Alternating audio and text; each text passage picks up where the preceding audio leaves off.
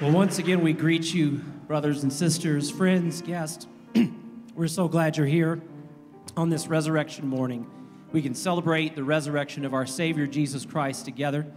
We ask that if you're physically able, you please stand for our call to worship as we prepare to open up our hearts and our minds and trust that God's Spirit is going to lead us in this time of worship. We begin our worship this morning with a phrase that Christians around the world have said on Easter.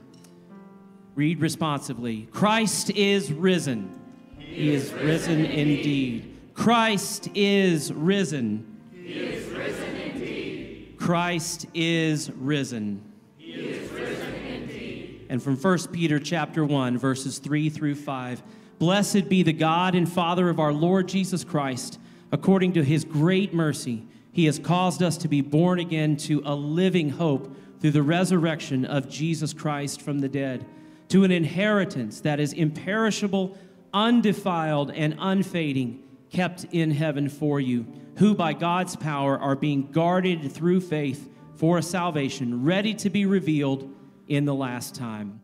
Let's pray. Father, we come this morning and we thank you for the resurrection of Jesus from the dead. We are thankful that we can say he is alive, and that because of his sacrifice for sin, we too might have hope of eternal life. Lord, as we come together this morning, we want to honor you and praise you. We want to glorify you in song, in prayer, in the preaching of the word, in our fellowship, and in all these things, Lord, we want to give you praise. And we ask that you would move by your Spirit in our hearts to cause us to rejoice in the resurrection of Christ from the dead. And if there be any here today, Lord, that do not have that hope, may you open their hearts even this morning. We ask these things in Jesus' name. Amen.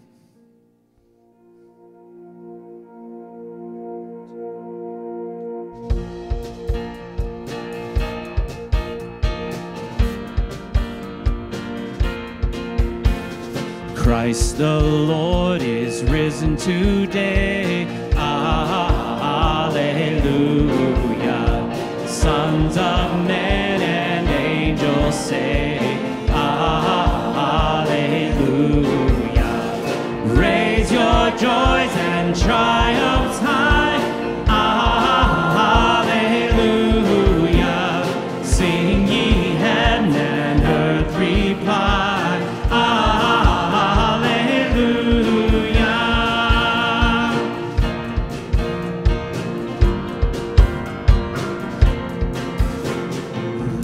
Again, our glorious King, hallelujah.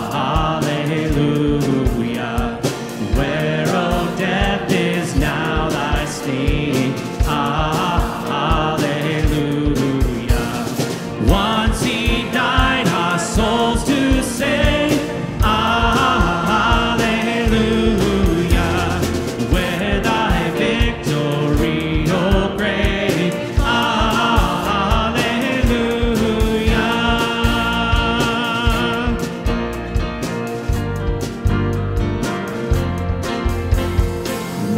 redeeming work is done, hallelujah.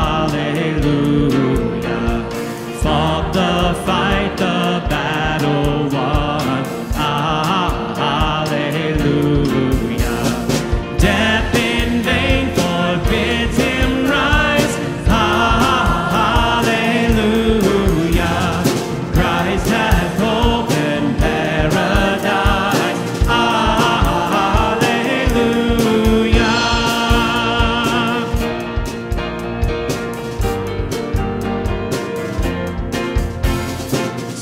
we now where Christ has led, hallelujah. Following our exalted head, hallelujah. Made like him we rise, hallelujah. Ours the cross, the grave, the skies, hallelujah.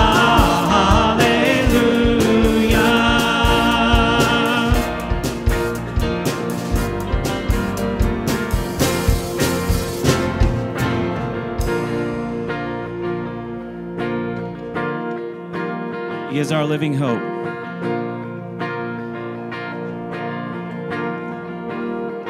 How great the chasm that lay between us. How high the mountain I could not climb.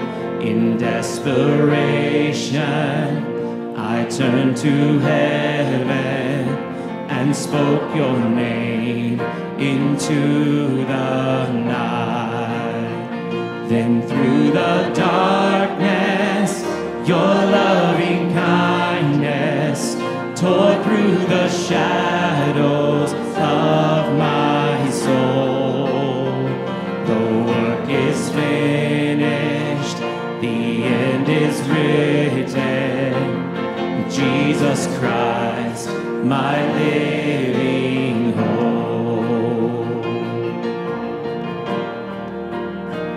Who could imagine so great a mercy? What heart could fathom such boundless praise? The God of ages stepped down from glory to wear my sin and bear my shame. The cross has spoken, I am forgiven. The King of Kings calls me his own. Beautiful Savior, I'm yours forever. Jesus Christ, my living hope. Hallelujah, praise the one who set me free. Hallelujah, death has lost its grip on me. You have broken every chain. There's salvation in your name, Jesus Christ, my living hope. Then came the morning that sealed the promise. Your buried body began to breathe. Out of the silence, the roaring lion declared the grave has no claim on me. Then came the morning that sealed the promise.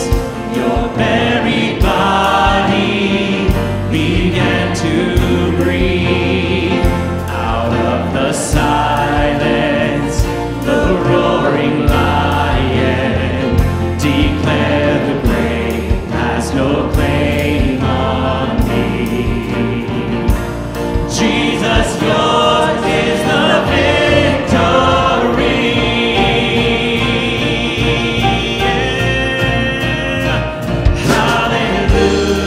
Hallelujah, praise the one who set me free. Hallelujah, death has lost its grip on me. You have broken every chain.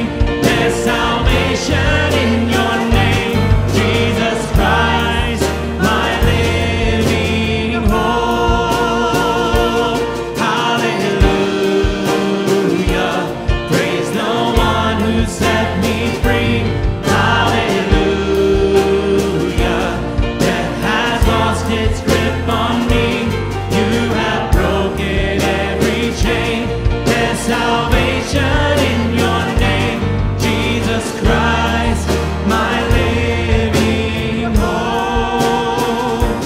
Jesus Christ, my living hope. Oh God, you are my living hope.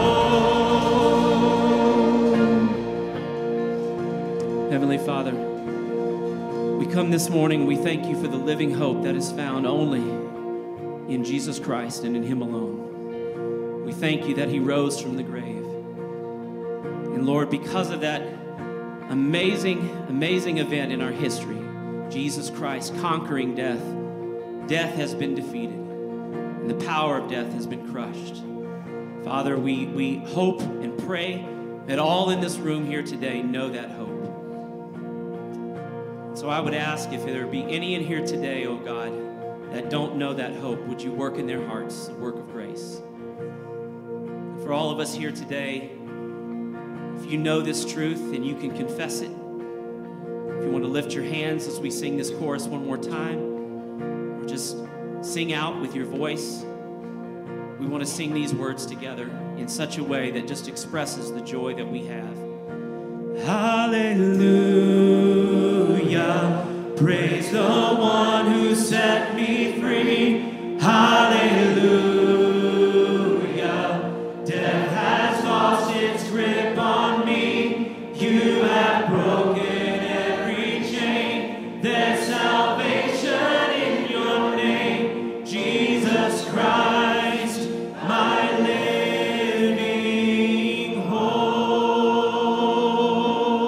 Thank you, God, for the living hope that we have in our Savior, Jesus Christ, in whose name we pray. Amen. Thank you for singing. We're going to take a few moments and greet one another. Children are now dismissed to children's worship.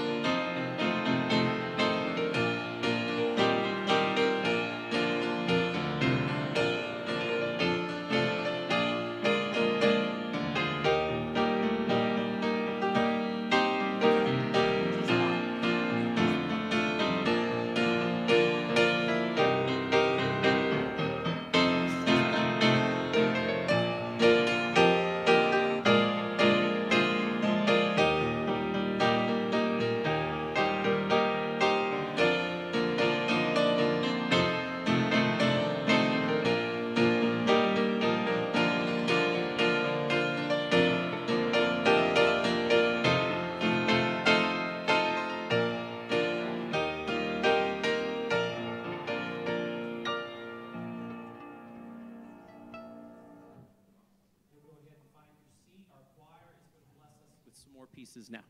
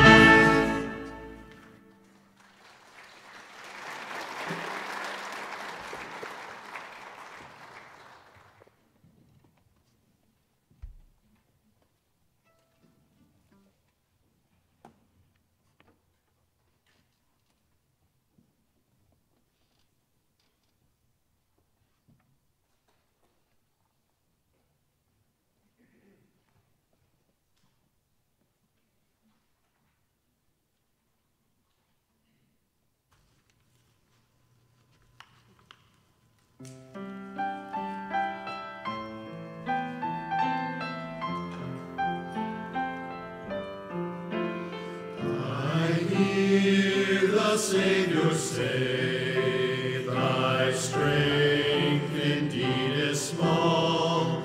Child of weakness, watch and pray. Find in me thine all in all. Jesus paid it all. All to him I owe. Sin had left a crimson stain. He washed it white as snow.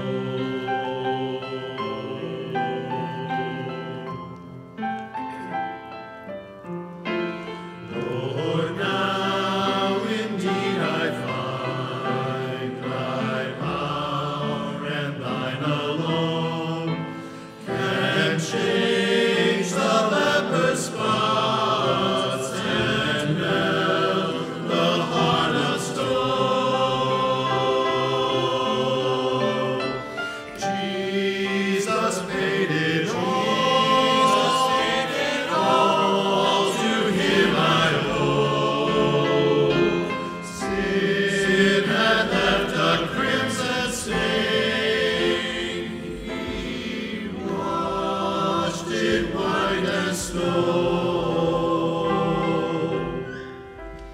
For nothing good have I, whereby thy grace to claim. I'll wash my garments white in the blood of Calvary's Lamb. And when before the throne I stand in him complete, Jesus died my soul to save. My lips shall still repeat, Jesus paid it all. All to him I owe. Sin had left a crimson stain. He washed it white as snow. He washed it white as snow.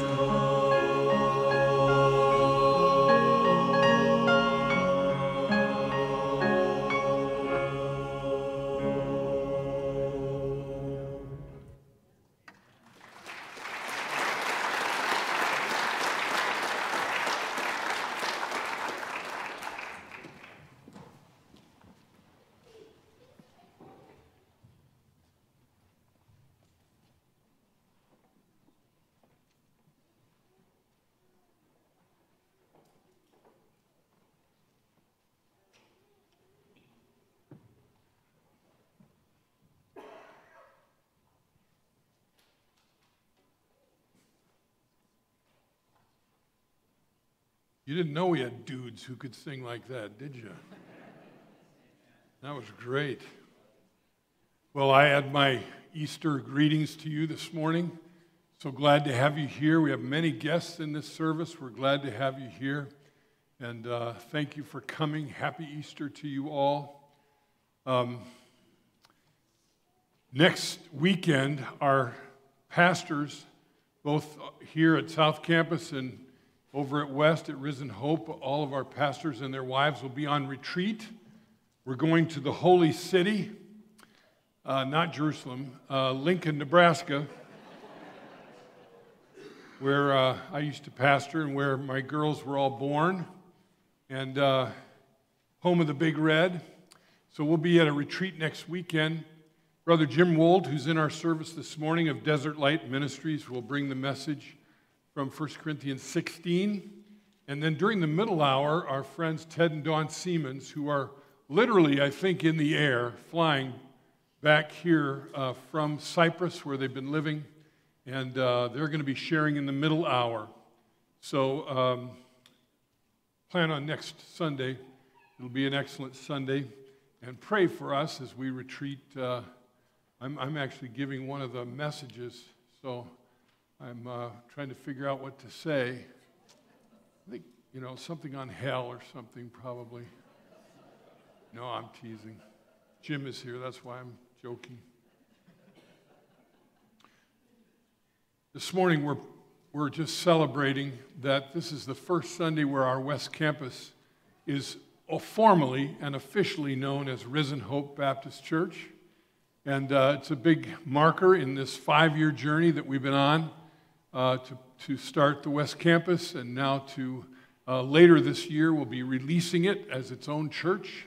That hasn't officially happened yet. We're still one church with 2 locations, but step by step moving toward their being birthed out of us as their own church. And so I promised Pastor Jason and Pastor Jimmy that we would be praying for them this morning.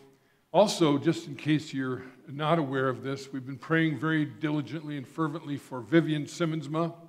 Yesterday afternoon, she and her daddy were airlifted from Sioux Falls to Cincinnati Children's Hospital. Cincinnati is evidently known as the foremost pediatric cancer hospital in the country. There's a specialist there who has a unique treatment that they hope will be of help. They can also do some relief to her heart that's related to the tumors in her. And so literally now, this morning, well, about right this moment or so, Mama, Kayla, and baby Calvin are landing in Cincinnati, and we'll be joining Andrew and Vivian. And so we want to pray for them especially as well this morning. And then the news came this morning during first service that the sister-in-law of Lorraine Olson passed away. Barb passed away just this morning. So what a time to go to glory on Easter. So lots to pray about. Would you bow your heads with me and let's pray. Heavenly Father, what a good reminder that at the cross, Jesus paid it all. And what a great reminder Easter is, that Christ is risen from the dead. Christ is risen. He is risen indeed. And nothing is the same ever again because Christ is alive. Lord, we thank you for the message of 1 Corinthians 15, this great resurrection chapter. And as we look into it this morning, God, we just are so thankful that we will be raised imperishable and that you have swallowed up death. That is the best news of all. Lord, we pray for our church family out west of town, Risen Hope Baptist Church this morning. We pray for Pastor Jason and Pastor Jimmy, and as they're probably right about now finishing things up, Lord, we pray. We've had baptisms this morning as well as Easter message. We just thank you for their ministry, and we ask your continued blessing. Ask for growth and ask for the powerful work of your Holy Spirit in their church life. Thank you for just every way that you have blessed this effort over the years. Lord, we're praying for the Simmonsmans today. We pray especially for Vivian, for your healing touch in her body. Lord, we pray for their recovery now in this dramatic transition that they've made to Cincinnati. We pray, I'm sure they're exhausted. We pray for rest, and we pray for wisdom for those who will treat Vivian there. And Lord, we just thank you for the outpouring of prayer and love and support from our church and from hundreds of others. We just lift the Simmonsma family to your throne of grace. And then we pray for Lorraine's family too, her brother especially, and the death of his wife this morning. Lord, we pray for that as they remember Barb, that they would find special delight in the fact that she is absent from this earthly body, present with the Lord on this Easter day. And so we pray too for Lynette Vanderhoff and for Don, for their family as things are drawing near for them. And we pray, Lord, for Jareen as she's been in special care as well at home. Lord, there's so many things. Probably everyone hearing my voice right now has some special concern, a burden, a need in their life. And we're so thankful that we can bring these things to your throne of grace. You hear, and you are at work, and so we trust in you. Thank you, God, for the work of your Holy Spirit. And we rely on that work even now as we open the Scriptures and see the message of Easter and take it to heart. That you, O God, have swallowed up death forever. In Jesus' name, amen. Amen. Turn to 1 Corinthians 15 and to this conclusion of the 15th chapter. It's a 3-week journey we've been on in this resurrection chapter. Much longer journey through the book of 1 Corinthians. We're getting closer to the end now. Saints together, the church for a lost city. And we want to read this text and just keep in mind what we've seen before. You know, that Christ rose from the dead. He appeared to more than 500 witnesses. There were eyewitnesses who had seen Jesus alive, who had interacted with him, who had eaten meals with him, who had walked with him on the road to Emmaus. He was very much risen from the dead and alive. He conquered the tomb and came forth. And this great passage concludes with those stirring kind of poetic lines. Death is swallowed up in victory. O death, where is your victory? O death, where is your sting? This is the hope of Easter. This is our promise from God for Easter. Yes, we celebrate it once a year in the spring. But much more than that, we celebrate it every day of the year. Because Christ is risen indeed, and so we will be raised, and we will reign with him. And so with that in mind, would you stand for the reading of 1 Corinthians 15, 35 to 58. If you're physically able, stand with me. But someone will ask, how are the dead raised? With what kind of body do they come? You foolish person. What you sow does not come to life unless it dies.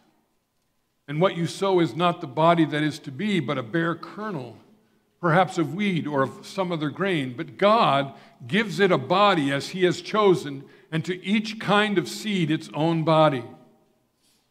For not all flesh is the same, but there is one kind for human, another for animals, another for birds, another for fish.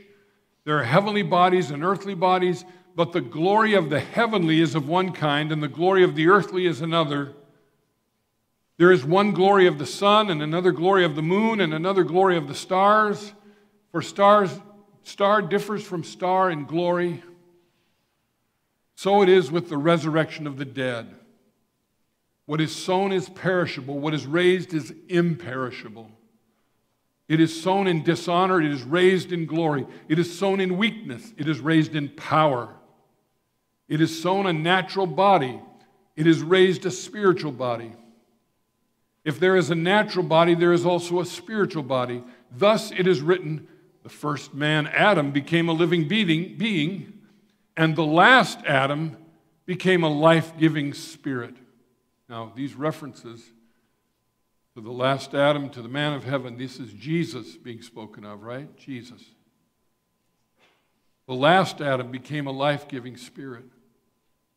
But it is not the spiritual that is first, but the natural, and then the spiritual. The first man was from the earth, the man of dust. The second man is from heaven.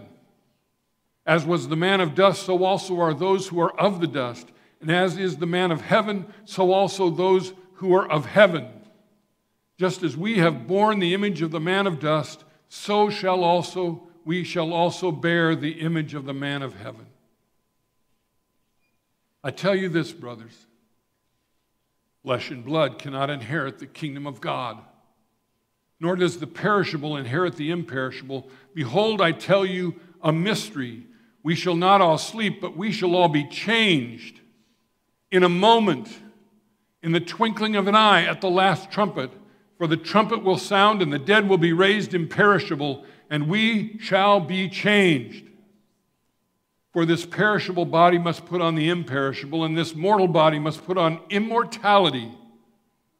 When the perishable puts on the imperishable, and the mortal puts on immortality, then shall come to pass the saying that is written, death is swallowed up in victory.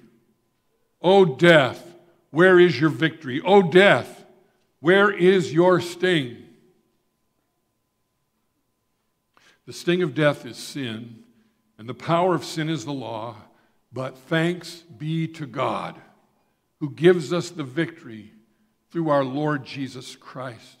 Therefore, my beloved brothers, be steadfast, immovable, always abounding in the work of the Lord, knowing that in the Lord your labor is not in vain.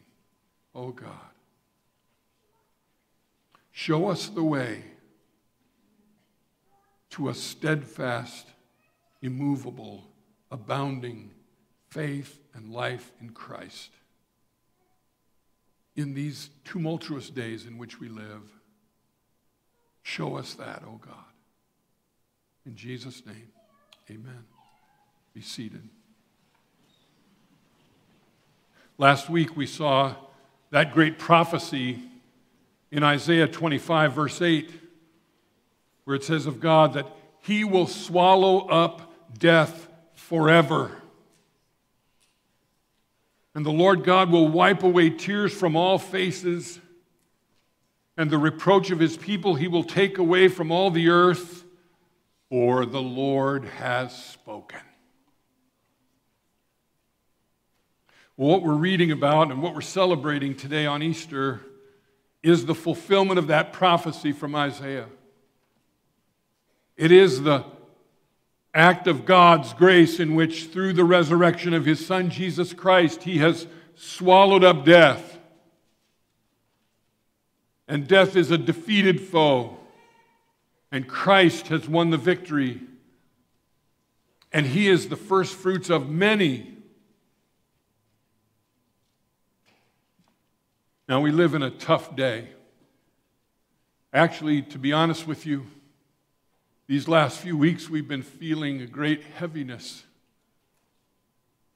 And I said, not just referencing myself, but our staff and our elders, our church, as we've been wrestling in prayer and crying out to God. So many things. In terms of our own church family, I mean, there have been agonizing things like Vivian with her cancer and the impact of her cancer on her heart, and just we've been crying out for the Simmonsma family. We've had 3 folks related to our church in hospice care. And of course, there are many other kinds of distresses and difficulties and discouragements. Perhaps you've been feeling it too. But we could go larger. We could go on the national scale, in which it seems like one after another people have been taking up guns and killing. Of course, James says in his letter that you don't get your way, so you kill. Well, that's the story of our time, isn't it? People who feel they have not gotten their way, and so they take up arms and they kill. They even kill children. It's an evidence of the moral decay of our nation. Everything is in turmoil, it feels like. Our government, our politics, confusion over sexuality and so forth. All of these things are the result of sin and defying God. And with those also natural disasters, tornadoes and so forth. And we could go even larger to the global scale. There are ships playing war games in Taiwan. As Taiwan has become a political football, there are explosions in the Middle East and Israel and the surrounding countries as bombs are tossed back and forth.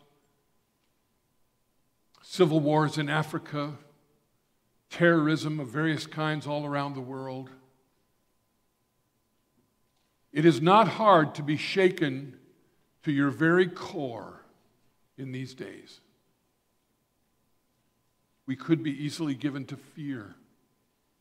We could easily be given to hopelessness or despair, and many are.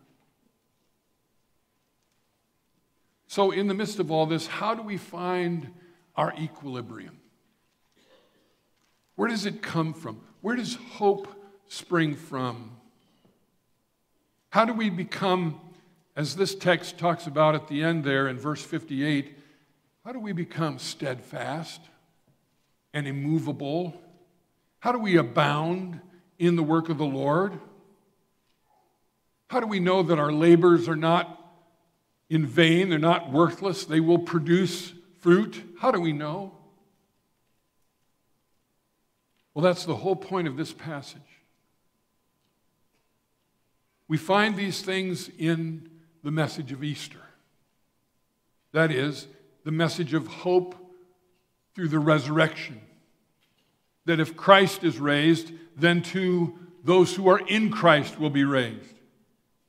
If Christ is alive and reigning forever, and we will reign with him, then our hope and our confidence is not due to the circumstances, which, no question, are deeply troubling, but our hope and our confidence comes from the truth of Christ, who died on the cross to pay the penalty for our sin so that we can be set free and forgiven.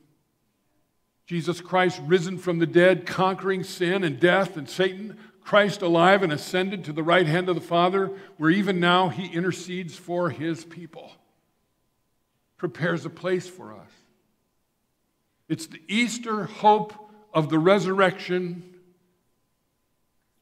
Well, let's look at it in the text, shall we? The question is asked in verse 35, how are the dead raised? It's a skeptic's question. I mean, doesn't seem possible, does it? I mean, how could that possibly be? How could a dead person come up from the grave? And if they did, what kind of body do they become? And Paul answers that question by saying, you foolish person. I think what he's saying is, don't you understand the basic principle here? There's a basic principle that for the seed to spring forth with life, it first has to fall into the ground and die. This was the teaching of Jesus, now echoed by Paul. And he says, when that kernel, wheat or whatever grain, falls into the ground and dies, then as it decays, suddenly from it springs forth new life. He's, of course, drawing the parallel with the death of Christ, and then Christ coming back from the dead, bursting forth from the tomb. And what he's saying is that God is going to give you a resurrection body. Now, it won't be like the other bodies. It'll be the body as he has chosen. And he goes into a kind of, I wouldn't call it poetry, but sort of a prose, kind of a creative prose little section here. Verse 39, not all flesh is the same. There's this flesh for humans, and another for animals, and another for birds, and another for fish. And he's kind of just saying, think about what God has created, what the master designer in his creative design. I mean, if you love the animal world, or you love the birds, you're the bird watcher, or you love to go out and wet a line, and you see the wonder of these fish that come forth. Maybe you like the pictures in the Natural Geographic, and see the great infinite variety of what God has created. And then from there he says, and there's, verse 40, heavenly bodies and earthly bodies. The glory of the heavenly is one kind, the glory of the earthly is another. And then he goes even back into this whole thing with creation. One glory of the sun, another of the moon, another of the stars. And for star differs from star. And the word that's repeated, you see it there, again and again, 40 and 41, is glory, glory, glory, glory, glory. There's a great, magnificent glory in all these bodies that God has made, even the heavenly bodies. And these days, we have the Webb telescope, right? Even improving upon the Hubble telescope and showing these incredible images of the universe, of the billions of stars, of the galaxies. It's incredible. And what Paul is saying is, if God is able to create all of this, the infinite variety of all of this, the incredible beauty of all of this, verse 42, so it is with the resurrection of the dead.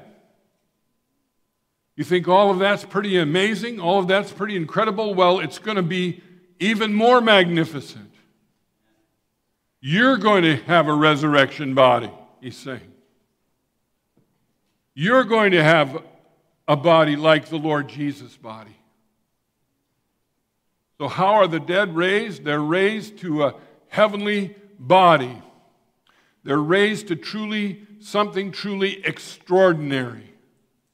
Something out of this world, something amazing. Verse 42, it's imperishable. Verse 43, it's glorious. It's powerful. Verse 44, it's spiritual.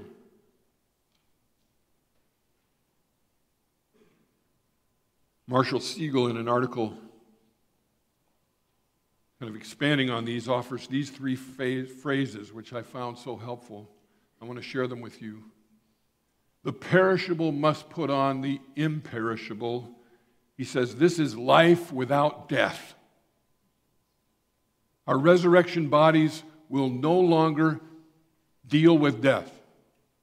Won't be part of it. The decay and the disease and the growing old and all the rest that we deal with here on earth, no. We won't deal with that anymore. It will be life without death.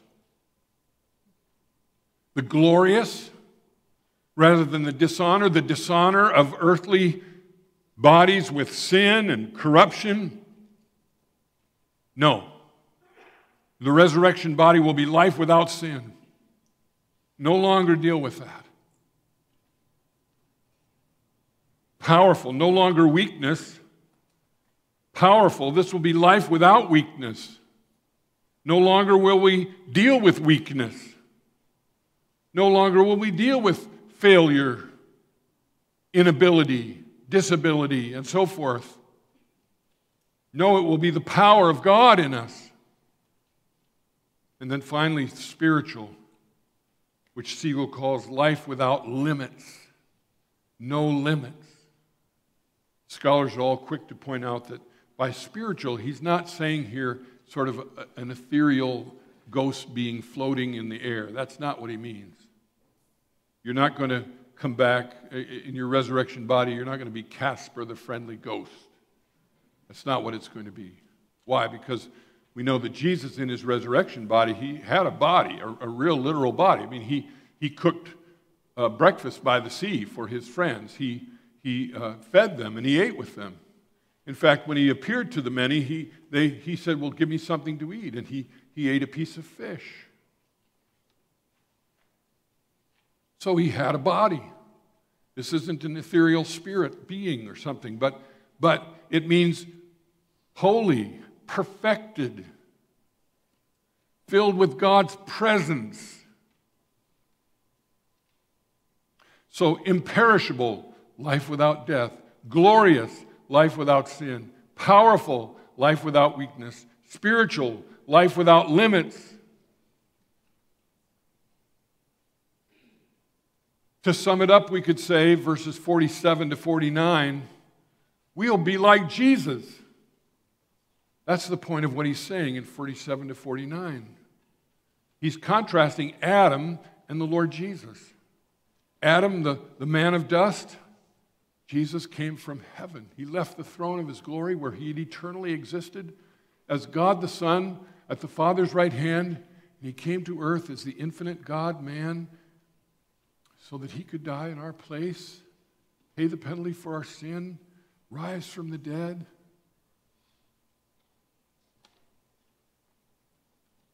Verse 48, as was the man of dust, so also are those who are of the dust, and is in the man of heaven, so also are those who are of heaven. He's contrasting again the earthly body and what is to come, Adam and Jesus. Verse 49, just as we have borne the image of this man of dust, so also bear the image of the man of heaven. When we're raised with Christ, we will bear the image of Christ. We'll be like him in his resurrection body.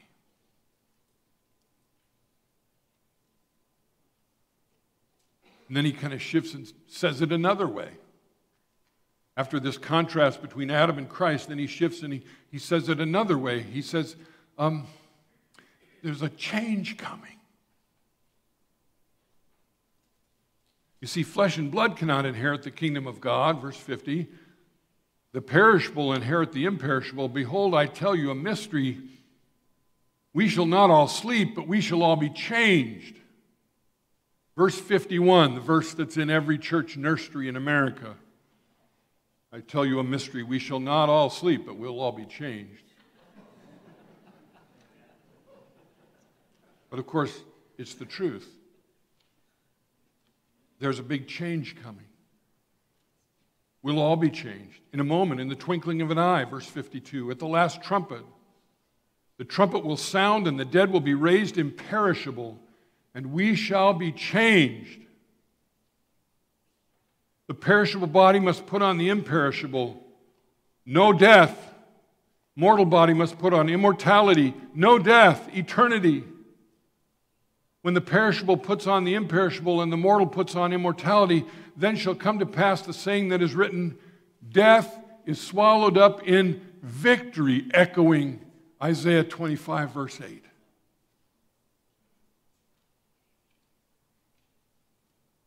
We'll all be changed. Take a moment and look at what Peter said about this. If you'll turn to Peter's letters. 2 Peter chapter 1, verses 3 and 4. Near the end of your Bible there, shortly before Revelation, you'll find 1st and 2nd Peter. In 2 Peter 1, 3 and 4, Peter says it this way.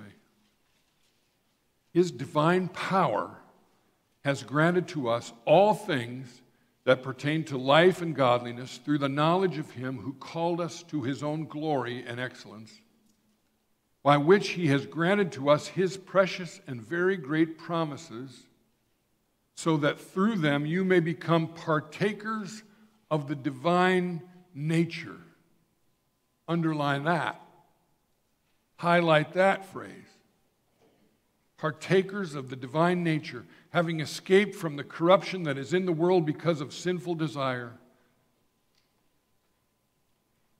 You're going to escape the perishable, escape the weak, escape the dishonorable, and put on something extraordinary. You'll partake in the divine nature of God. A few pages earlier, 1 Peter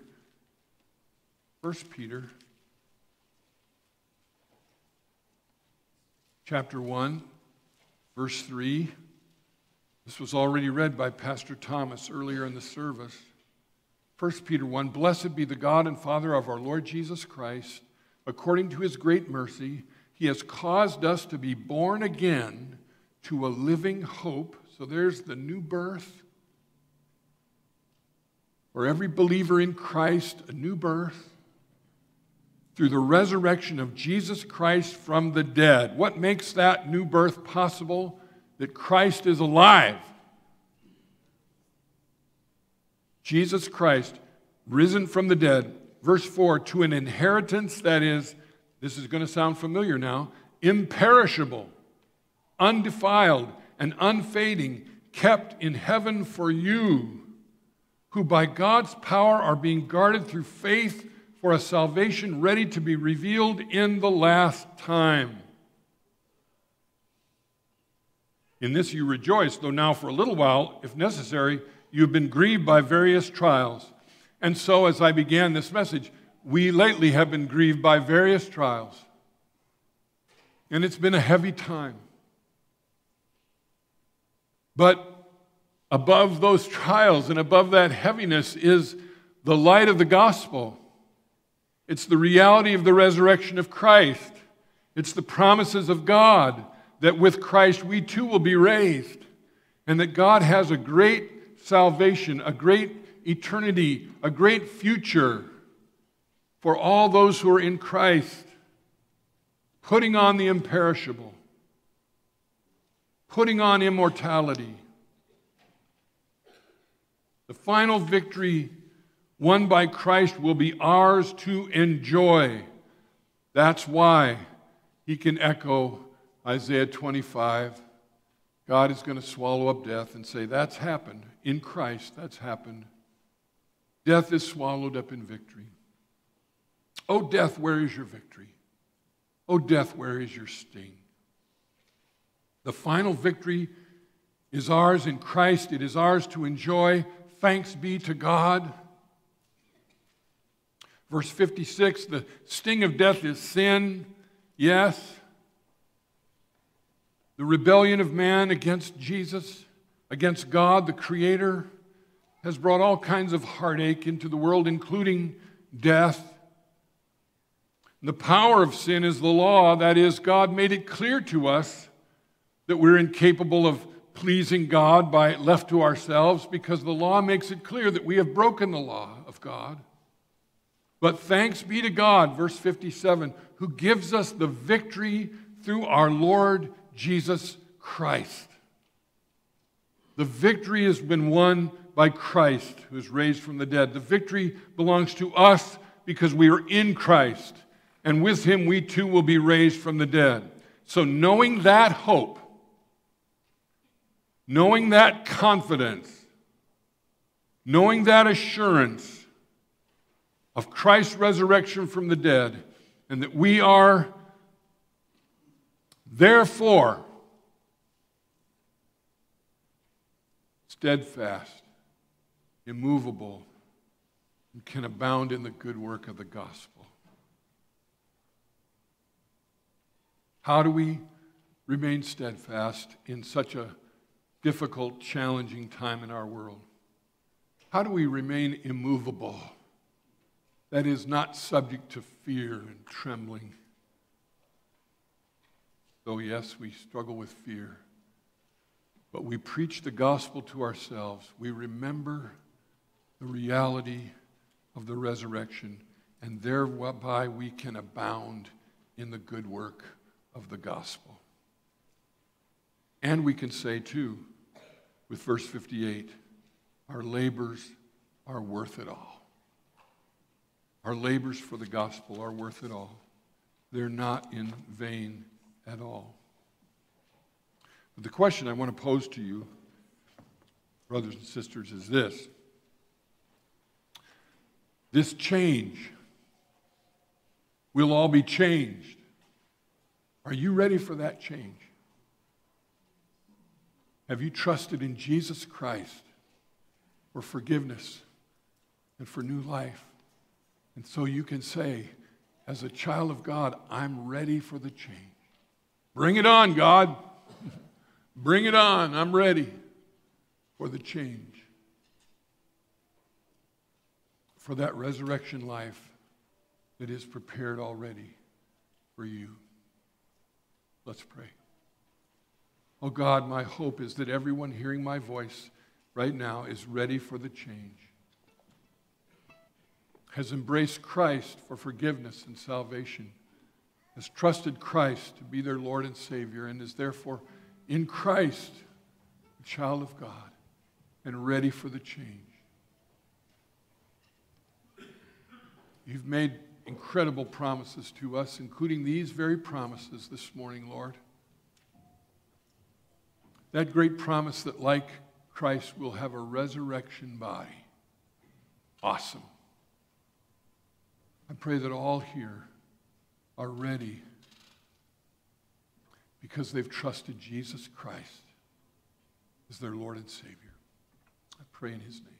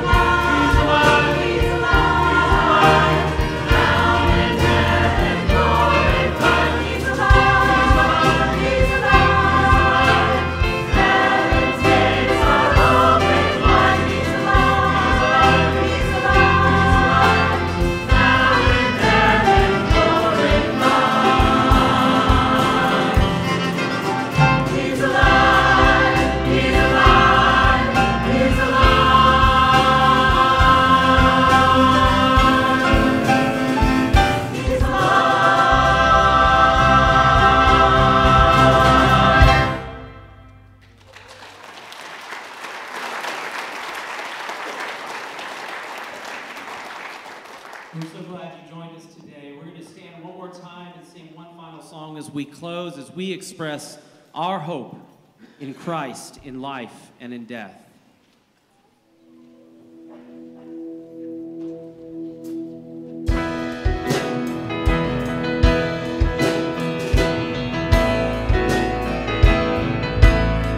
What is our hope in life and death? Christ alone, Christ alone. What is our only confidence? That our souls to Him belong, who holds our days within His hand. What comes apart from His command, and what will keep us to the end?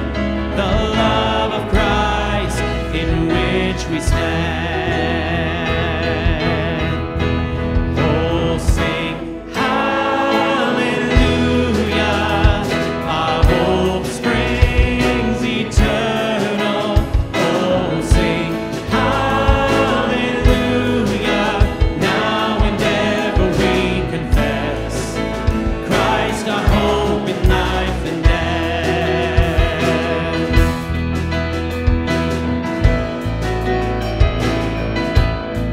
What truth can calm the troubled soul? God is good, God is good. Where is His grace and goodness known? In our great Redeemer's blood, who holds our faith when fears arise, who stands above the stormy trial, who sends the waves that bring us nigh unto the shore, the rock of Christ. Oh, sing hallelujah, our hope springs eternal. Oh, sing hallelujah, now and ever we confess Christ our hope in life and death.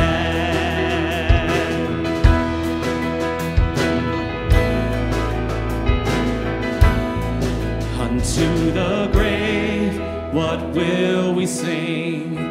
Christ He lives, Christ He lives, and what reward will heaven bring? Everlasting life with Him. There we will rise to meet the Lord. Then sin and death will be destroyed, and we will feast in endless joy when Christ is ours forevermore. Oh, sing hallelujah, our hope springs eternal.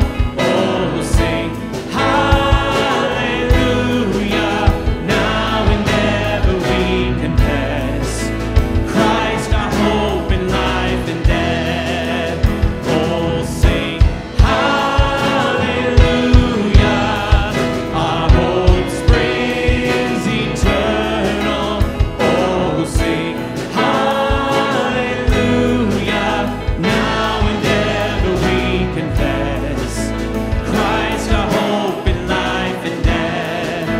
Now and ever we confess Christ our hope in life and death. Heavenly Father, on this Easter, that is our confession. Christ, our hope in life, in death, and eternal life, and forever. Christ, our Savior and Redeemer, our Lord and Master. Christ, King of kings and Lord of lords, and we will reign with Him.